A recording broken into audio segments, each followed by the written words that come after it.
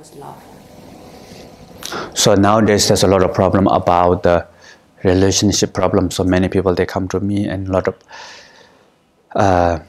normally ask question or ask me to help solution. A lot of things related with the lot of romantic life, relationship, all this. I think what Buddha said is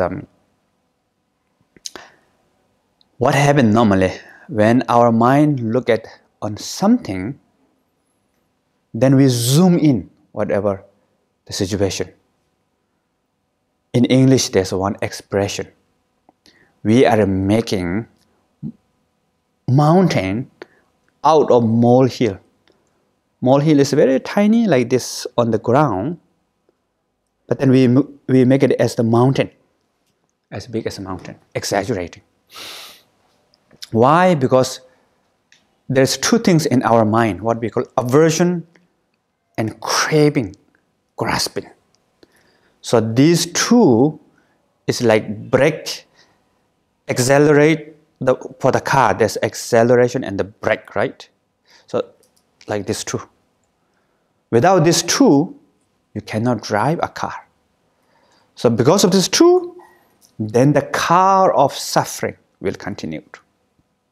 It's kind of like a trap. We are lost in the trap.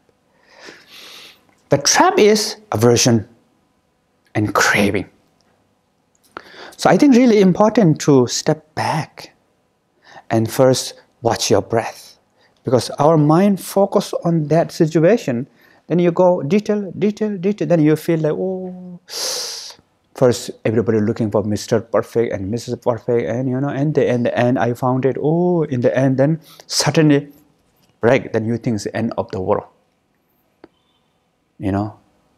Now I cannot do anything. Life has no meaning. But actually not.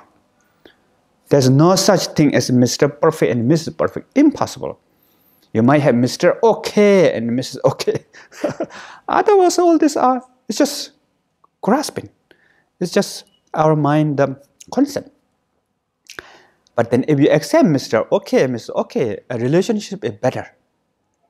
But if you're too tight, looking for Mr. Perfect, Mrs. Perfect, relationship becomes worse. Cannot get together because you have so much expectation, so much hope, so much fear, all this together. So it's very important to, when you have this emotional, back to the breath, and then see impermanent. So you need to learn impermanent. So this impermanent you can learn from the breath. You can see how the breath is changing, Breath is changing second by second when you breathe in, when you breathe out. At the same time, your body is changing, your heart beating. The blood circulation is changing. All the oxygen in the body is changing. The cells in the body is changing. Not only that your building, the earth, everything is changing, impermanent. So when you see the impermanent, then aversion and craving become less.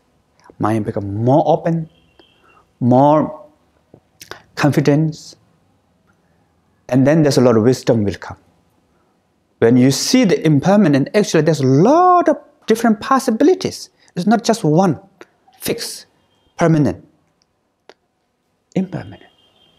A lot of possibilities, a lot of doors, a lot of opportunities.